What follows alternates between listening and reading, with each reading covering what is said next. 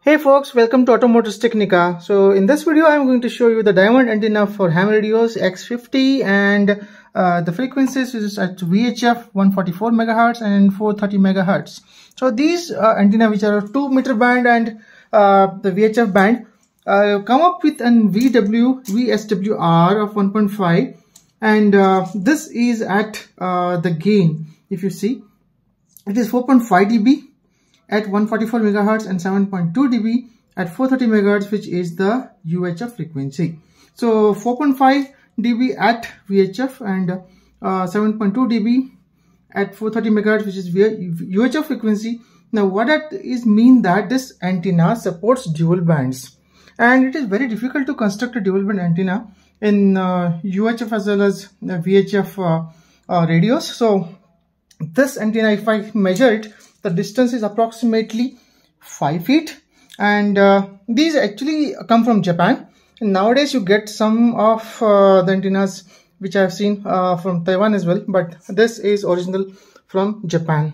So if you see the antenna, this is a fiberglass looks like, and I didn't open it. I'm going to unbox it. There is a holder, and this will sit on the base with the 3 radials. So there are 3 radials and 2 clamps,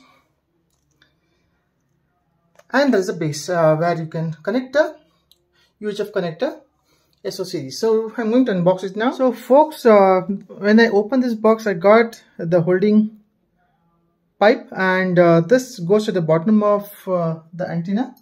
It's here, and I have 2 U clamps, and in this you can use 1.5 inches to 1 inches GI pipe, or any kind of a pipe where it is strong enough.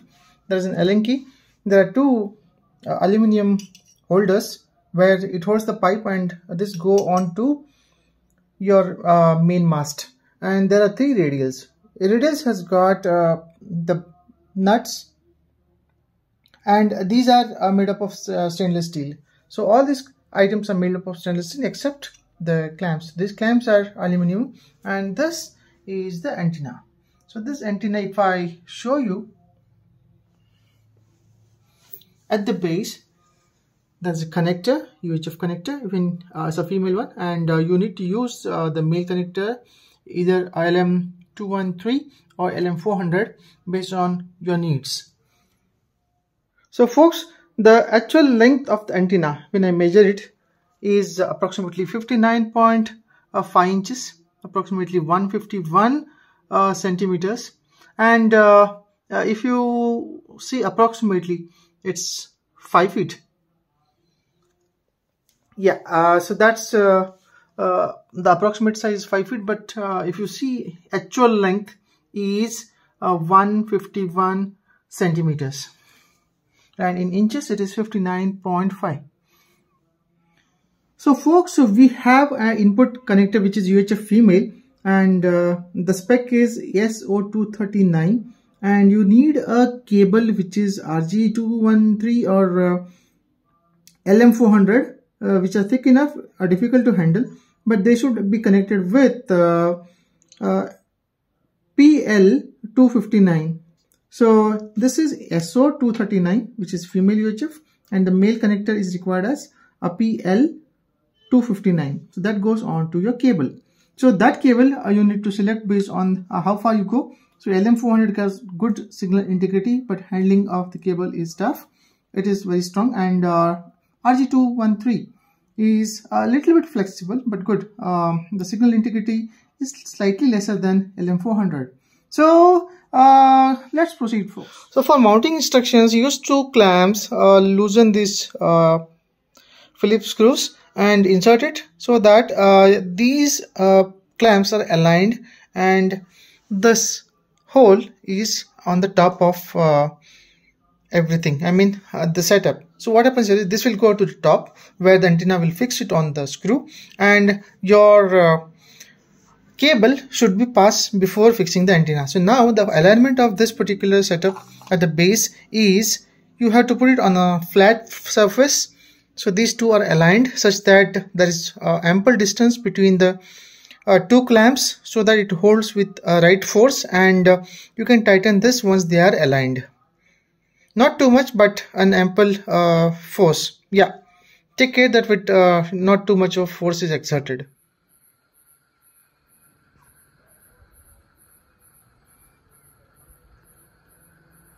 So here folks, the antenna has been erected on the mast.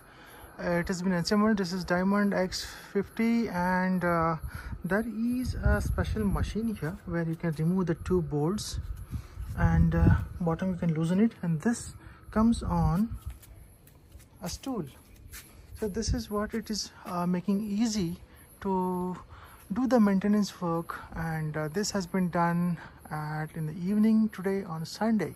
Stay tuned folks. So folks, there is an obstruction here.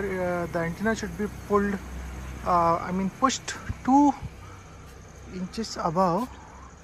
So what happens here is there is a white element which is intercepting with the GI pipe. So I'll just put it down. It's simple. Open up the 2 bolts, loosen up the strings, and this acts as a cantilever, and I can rest it on the stool. So this is how the maintenance happens. So folks, this mount is very easy. Remove the 2 bolts, and it acts as a cantilever. This is loosen up, and this is how it rests on a stool. So this is the antenna, and what I have to do is there is a section of 2 inches. I will push this up to 2 inches, and so that the element doesn't interfere with the GI pipe. So folks, you require 3 spanners. One is the number 8 for the radials, tightening the radials, and number 10 for the clamp and the antenna mounting bolt, and number 13 for these nuts which are mounted on the base.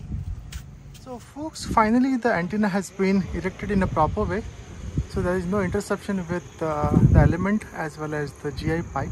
It looks good, and yeah, there is a cap, green color, and this is the antenna.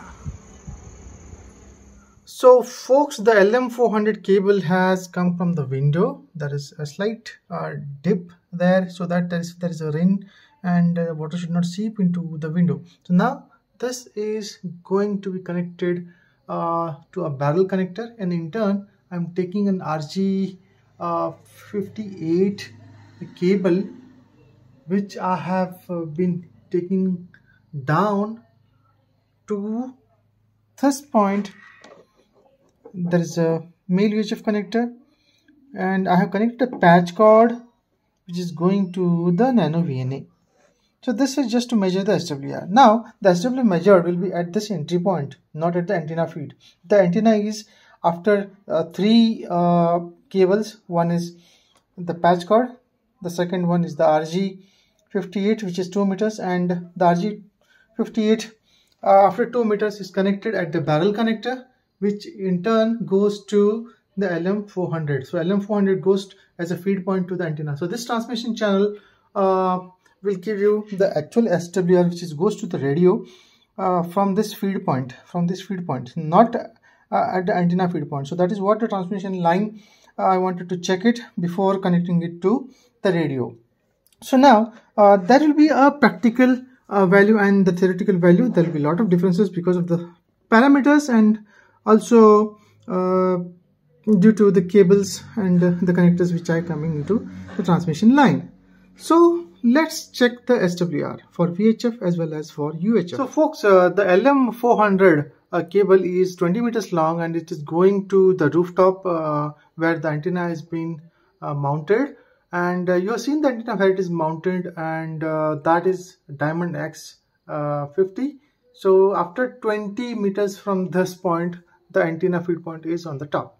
So we are going to measure 20 meters plus 2 meters the RG58 and the patch cord. So that will be the after these 3 cables, which is at the practical feed point from the radio. So folks, I am measuring the SWR in VHF band. So I set the marker starting lower frequency at 130 megahertz and the stop at 150 megahertz. So the range is 130 to 150 megahertz, within which the ham band lies. So at 140, I'm going towards that. Yeah, so this is, I'm going towards 141, 142, 144. So this is at 144 megahertz. I have an SWR of 1.3851. So going towards about to 146. So ending point of the ham band is like 1.4212 is the SWR. So here I felt there is a huge dip. This is outside the ham band because this is actually a commercial antenna, and if you see at 141.600 the SWR is pretty good, that is 1.1741. so that is not only one thing is the factor, and there's a patch cord again. I said it's connected to the male UHF and female UHF connecting to the RG58 cable.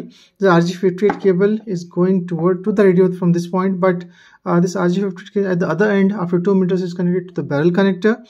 It is connecting in turn to the LM400 cable, which is the feed point after 20 meters to the antenna. So this is the 2 meter wavelength SWR calculated in this band within 144 to 146 megahertz. So the other one which I'm going to do is the 70 centimeters lambda, I mean the wavelength for UHF in the next video. So folks, I'm just measuring the SWR in UHF band. I have just set the marker at 430 megahertz and stop at 440. That's the sweep range, and ham band lies between these two. That is 434 is my interest and 438 is my exit point. So let us see what is the SWR at 4 megahertz. I'm just going towards the 434. Yeah, so this is almost 434. So 434 megahertz gives the SWR 1.2985. And where is the dip? The dip is the best SWR I found in 435. So that is 435.4 megahertz, 1.0666. Yeah, so that's the beautiful SWR. And going forward at 438 megahertz, this is 436. Yeah, let's see how it is at 436 exactly. So 436 gives 1.198 SWR, and 438, the exit point I want to have is getting too harsh.